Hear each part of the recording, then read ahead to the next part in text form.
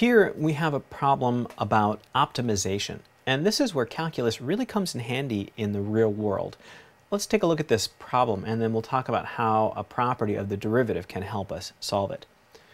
This one says, a shoe company wants to determine how many shoes to manufacture in order to maximize its profit.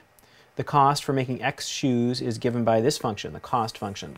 C of X equals 77X plus 4969. So what that means is that there's some fixed cost for producing any amount of shoes, and if this is dollars, it's $4,969.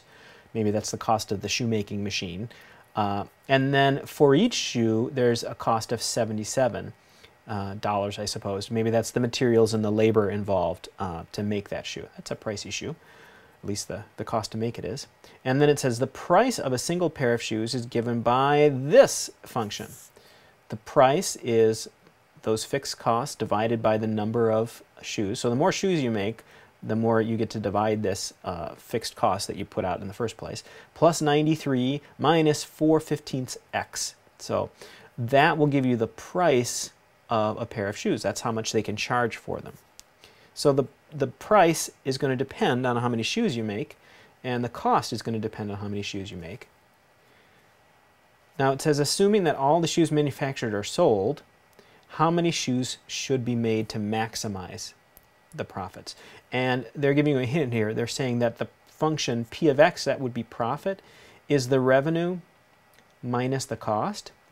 And revenue is how much money you take in, and that's the number of shoes you sell times the price of your shoes. So you'd actually have to multiply this price function by the number of shoes that you sold, and the number of shoes is X.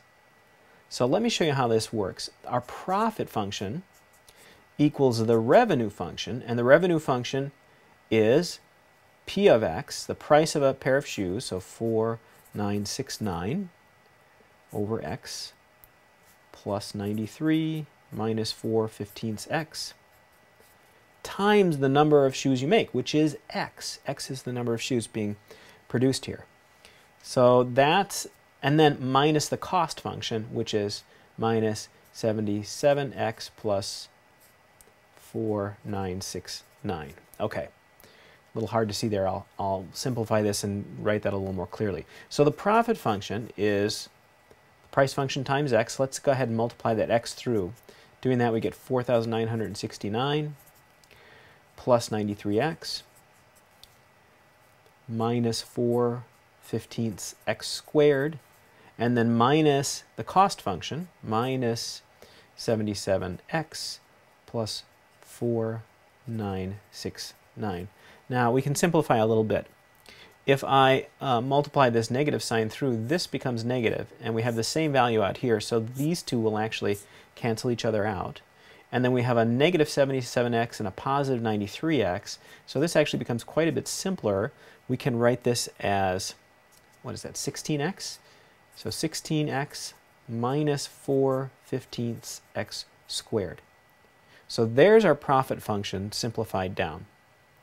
Now we want to know when this function is maximized, when our profit is greatest. Well, we can do that with the derivative. If we take the derivative and find the zeros of the derivative, we will have our relative extrema, our local maxima and minima. And we can test those values to see which one is the most profitable. So let's go ahead and put this, take the derivative here. So P prime of X equals, well, that would just be 16, and this would be minus 8/15 X, and then we'll set that equal to 0. And we'll do some math here. We get negative 16 equals negative 8/15 X, and I think if you crunch that out, you're going to get X equals 30. Now if you want to double check to see if that's a max or a min, you would want to pick numbers on either side of 30 and plug them in there. And what you'll find is this is indeed a max for this function. So if you make 30 pairs of shoes, you're maximizing that profit. If you make fewer or more, you're getting a little less profit. So that's an example of an optimization problem using the derivative.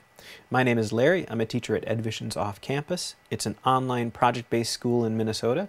If you're interested, you can check us out on the web at lovethisSchool.org. Thanks.